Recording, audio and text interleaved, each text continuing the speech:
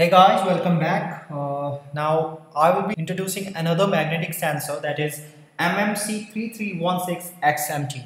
Now to gain more knowledge about this sensor, let's have a look over the website, that is controleverything.com, and here search on for this sensor, that is MMC3316xMT. As you can know, you can see clearly that it's a plus minus 16 Gauss 3-axis magnetic sensor, and these are some of its features which you can notice on the screen also. Also, you can have the opportunity to purchase the sensor from this very site, right from here.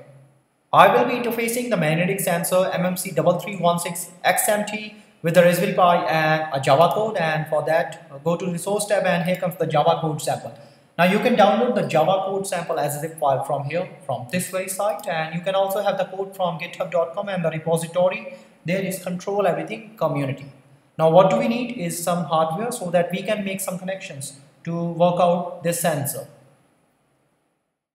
Now in the hardware setup, first of all we require a Raspberry Pi, and these are the GPIO pins of the Raspberry Pi. Next we require an I2C Shield, which you are able to see on my screen, and this is easily available on the website controleverything.com. The reason we are using this is to make connections with other I2C devices, and the connection should be a lot easy, so that's why we are using it. Now the next part is to place the I2C Shield over the GPIO pins of the Raspberry Pi and make a connection.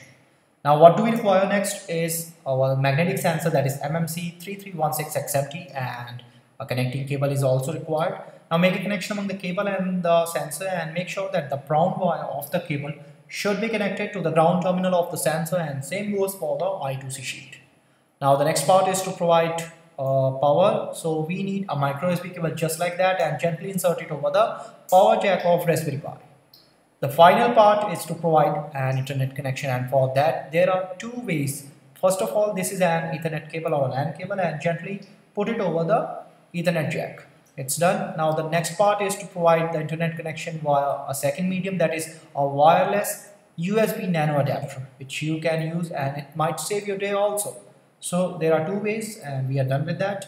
And overall the connections are these total connections. Now what do we need is to have a look over the code so that we can interface it with the sensor. Let's have it. Now for the interfacing purpose, we require to achieve or find the code, which is the Java code, and for that we have to log into github.com, and here we have to search for the repository, that is Control Everything Community, and here we are. And after that we have to search for the sensor, that is MMC3316xMT, and this is the Java code we are looking forward to have a look over. But before that, let's have a view over the instructions we need to follow. It says that we have to download and install Pi4j library on the Raspberry Pi, and pi4j.com is the link which will help us to have the installation purpose for Pi4j library, and the relevant information commands are there. Please note them down carefully to install the library. And after that, this is the command to compile, and this to run the Java code. Note them down also, and then we have to proceed to the code. As you can see, it's a .java extension file. When you come back to the code, as you can see, you can notice we have to import some of the libraries for the Pi4j, as you can see, and we have to create a public class named MMC3316xMT. Now here we have to bus.getDevice, that is 0x30, which is the address of the sensor. Then after that we have the writing commands, which says that we have to select control register having address 0x07 and sending the command to take measurement, continuous mode, and coil set, that is 0x23. After that we have to select control register 0x07, and the command here is coil not set, which goes for 0x00. After that, the last writing command is to select control register, that is 0x07, and sending the command to take measurement, continuous mode, and coil reset, that is 0x43. After so many writing commands, we want to get the data back from the sensor. That's the reading part, and we are reading 6 bytes of data from the register 0x00, and it consists of the perpendicular axis magnetic field data x, y, and z axis. So this is how. After that we have the conversion of the data into 14 bits, which is according to the guidelines or the description of the formulas provided in the datasheet for MMC3316xMT. At the very end of our code, we have the output to be displayed on the screen, which is the magnetic field in X, Y, and Z axis. And let me tell you, these are the real values, which can be positive, can be negative, depending upon the magnetic field at that present time. So this is how a code looks like. Now let's see how it will look when it's working. Let's see it.